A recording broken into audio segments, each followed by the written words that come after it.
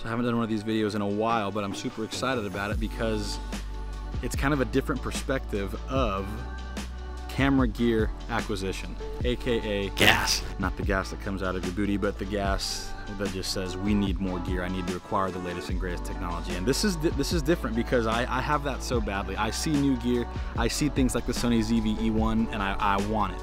I see the Sony 35G Master and I want it. I see so many different things. I'm like, I would love that. I would love the ZV-E1. I would love the Sony a7R5. I would love all the latest and greatest tech in one thing. But what I've noticed is that I can often get so focused on the gear that I forget the gear that I have is actually really, really great. It's not about what you have, it's about how you use it. So today what we're talking about is that I'm going on a little bit of a buying freeze. I'm gonna try and limit myself for the remainder of the year, this is currently filming in July, for the remainder of the year to buy 2 more pieces of camera gear. I'll rent gear, I'll use new gear, that's perfectly fine. I'm not against new gear, but I want to focus on the tools that I have, not the tools that I wish I had. So really what motivated this buying freeze are these 2 lenses right here. This is the 35-1.8. This is the 55-1.8. And I absolutely love both of these lenses, but they have a G Master of a 35 and they have a G Master, 2 G Masters of a 50.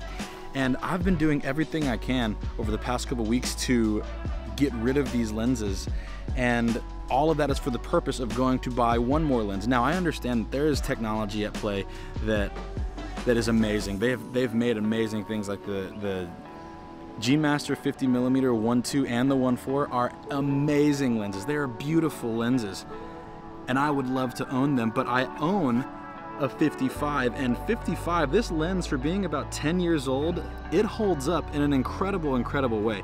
I love this lens. It looks great for photos and it works great for video. I used this at a video shoot a couple weeks ago and I was blown away at how well this was handling anything that I was throwing at it. And it fits so small and compact on my FX3 and the RS3 Pro. It was amazing. I absolutely loved it. The hardest thing was that it was difficult to balance because this is so light. Secondly, this 35. This 35 is no slouch, and in fact, it actually, I think, performs better for video than the G Master. It takes better the G Master takes better pictures, but this, I think, performs better for video, and I'm doing a lot of hybrid shooting, and so I know this takes incredible pictures. I need to make sure that I have something incredible for video as well. So instead of trying to sell these 2 lenses to buy the 35 G Master, I am going to go on a bit of a buying freeze and not buy more than 2 pieces of new gear for the rest of the year. And that sounds crazy because Prime Day just passed. There are so many deals, then there's Black Friday, and there are so many incredible deals that are coming up just around the corner. But I have pretty great stuff here, and at one point whenever I bought it, I knew that it was fantastic, and I knew that it was great. And it hasn't been that long. With the exception of the 55 Zeiss, this lens is freaking old, comparatively speaking. But the 35-1.8 is not that old. It is actually amazing. And then I've got this bad boy 85 that's amazing. And whenever I pair these 3 lenses with either my FX3 or my A7 III, I've got everything I need. I just want to let you know that you don't need that brand new lens. You don't need that brand new camera. You might need a new laptop. You might need a new light. You might need something that's not as exciting. The worst thing that I had to buy just last week, I had to buy 2 new Sony batteries just because I needed them. Like, one of my batteries just choked. It was a goner. And so if I was buying one, I figured I might as well buy 2 just in case that happens again, because my other batteries were the same age. So I just bought 2 brand new batteries, and that sucked. Those batteries are freaking expensive, and I understand why, because they're great and they last forever, but it sucked. I hated buying batteries. Batteries are just not a sexy purchase whenever we're in this world where we can just get something down to all the way to 1.2, or I've got this FX3. The last thing I want to buy is a battery. I've been spending too much money on gear, and the reality is clients don't know whenever I go down to 1.2, 1.4, or even 4.0.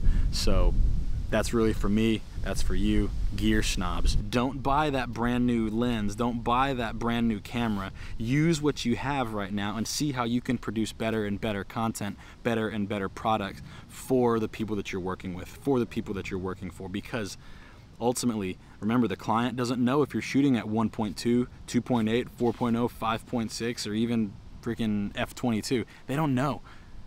It matters to you, it matters to me. The client wants something that is beautiful, wants something that is professional. So don't buy that thing right now.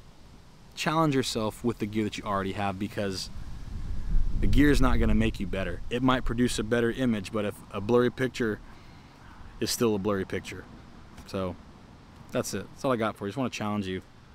Don't blow your money on new gear thing. It's gonna fix all your problems. Learn to use what you have, and then eventually upgrade whenever you need to. But it's also gonna save you a lot of money if you do that. That's it for me. Subscribe if you're not already, like the video, give it a thumbs up, comment down below the pieces of gear that you think I should buy for the rest of the year, and we'll see you in the next one.